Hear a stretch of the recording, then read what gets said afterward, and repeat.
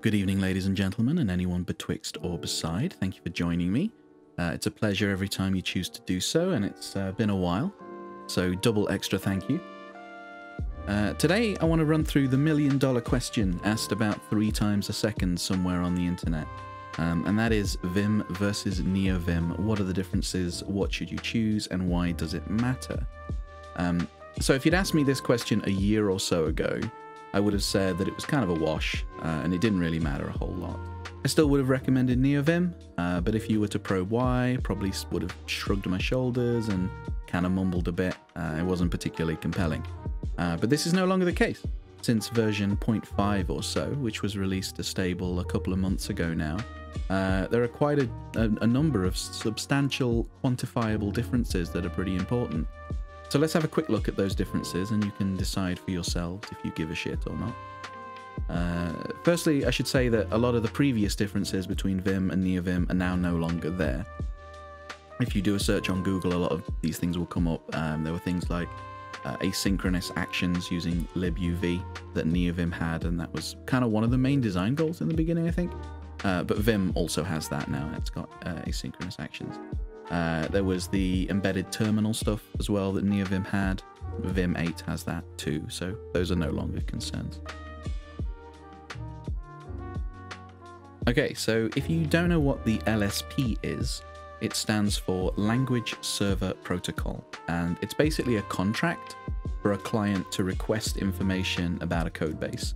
So you can run a language server in the background and then ask it questions for things like autocomplete. Like, if I type the letter A here, what are all the currently valid symbols that I could complete that with, right? Or how could I better format this piece of code? Or a myriad of other things that the client, in this case Neovim, could act upon. And this protocol is language agnostic, right? So providing you have the correct server running in the background for like TypeScript or Rust or C or whatever, Neovim can interpret those LSP responses and give you a pretty consistent experience across different languages. Now, we had something like this before with Conqueror of Completion, or simply COC if you'd prefer, but it could be horrifically slow, especially with like large TypeScript documents that could have, you know, literally thousands of available symbols. And it was kind of bloated, and because it was a plugin for Vim rather than built-in functionality, writing third-party integrations for it was a bit of a pain in the arse for no real benefit. It was a bit of a monolithic addition, right? Now, you could make the argument that integrating that into Neovim just makes Neovim more bloated, but that's not really the case, because all Neovim does is provide the absolute bare bones for interoperability with the LSP, right? It relies on you as a user to decide on exactly how that information is displayed to you and how you're willing to interact with it.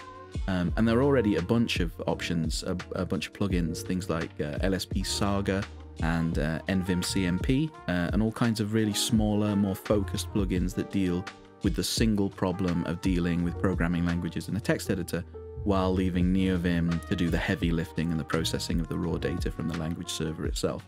This is a big plus for Neovim if you do any kind of programming work. I mean, I reckon just like the delays on like Conqueror Completion, it would take like a good second or 2 seconds for the auto completion to come up sometimes.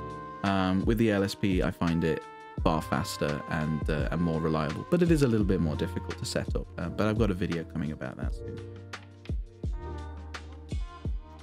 Neovim now also has an embedded instance of Lua running within it to act as a scripting environment.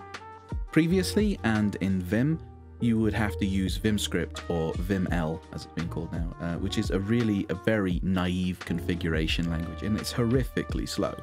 Not because it's bad or anything, but just because people were trying to make it do things that it was not intended to do, right? It was designed to set variables, really. That's as far as VimScript was supposed to go. There are some truly Lovecraftian examples of VimScript being contorted out there on the internet. And it was never really a viable option for the kinds of things that we want to do now. So people started using Python for their plugins instead. But Python is not particularly fast either. The main reason people use Python was because of its very large set of libraries available, right? And a wide degree of support across platforms. And because it's just a nice language, right? But again, it's slow, and the intermediate interface between Python and Vim is a real bottleneck. Lua, however, is perfect for embedding into host applications. That's kind of what it was designed for. And it is monstrously fast compared to pretty much any other interpreted language, maybe except JavaScript. Lua JIT is at least 10 times faster than Python, purely in its execution time, let alone the advantages of being embedded. Right? It's so much faster. But I think more importantly than speed, like the speed's great, but I think that having this embedded environment, it started to unify the plugin community a little bit, right? And we already have some common Lua libraries that are being used across the space, things like Plenary and those kind of things, and they all sit in the same embedded environment. Like, there's a lot of reusability, and it's kind of fantastic. If I had to pick one reason to choose Neovim, it would be this, because pretty much all the interesting stuff being done in the plugin space right now is being done in Lua, and that's only going to accelerate. That's not going to change. I don't want to be needlessly divisive, but if anything kills Vim, it will be this, in my opinion. Tree Sitter is still in the fairly early stages, but essentially what it is a service embedded into Neovim that can parse a programming language into a concrete syntax tree efficiently and provide that information to the editor. What that means is we can start to do clever things with the code, like syntax highlighting, for instance, that is actually based on the type of object that is being highlighted, right? Currently, syntax highlighting is based on regexes, essentially, just text analysis, and regex-based highlighting alone can't tell what a word is, like if it's a class or a function, so you get fairly limited, bland highlighting. Tree Sitter can also give more sensible information about things like indentations in code, because it knows more about the file, right? It knows what these things actually are semantically, not just syntactically. Tree Sitter integration with Neovim is still kind of in the early stages, and I don't really use it for much except the highlighting.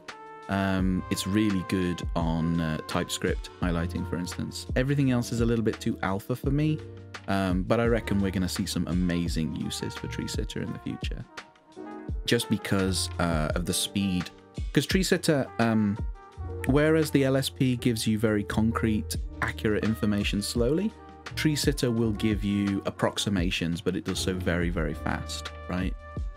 So I think that once developers start to use that, we'll be able to get all kinds of really fast static analysis going on, like while you're typing. It's going to be fantastic. This is the final thing I'll cover, and it's not really of interest to me, but I know it is for some people, and that is the fact that Neovim can now be embedded into other software. Neovim can essentially become a kind of text editing engine and farm out the rendering to another process. So this means that you can get like third-party GUIs for Neovim that have pretty rendering capabilities. I use my Neovim in a terminal, so it's not a big deal for me, but there are some things like that these GUIs can do that are impossible in a terminal, like a mini-map, for instance, font ligatures, scroll bars, high DPI support, indent guides, all those kinds of things. So if you really like what VS Code can do, some of those extra things, then what a lot of people have started to do is embed Neovim into VS Code. I don't think that's the right solution. I think really you should be embedding Neovim into a Neovim GUI, a Neovim GUI. I'll stick some links to some in the descriptions if you want to check them out. One interesting thing about this embedding capability, though, is that you can even do stuff like embed Neovim in Firefox, for instance, for like text input fields, which is not something I would ever use, but it blows my mind that that's even possible.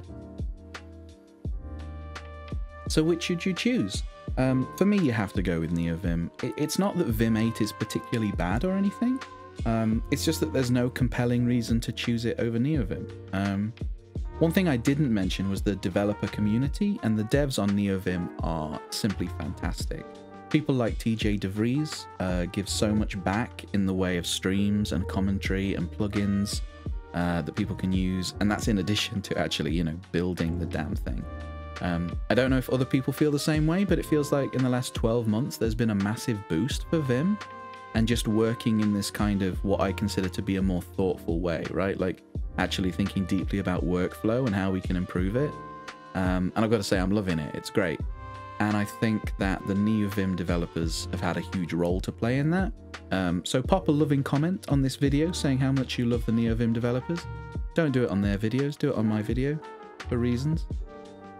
Okay, I think this video is long enough now. I have a couple of videos planned for the future, including all my changes to my Vim workflow in 2021 with a whole new Lua configuration. It's going to be fantastic, so please subscribe and stick around for that, and I'll see you next time.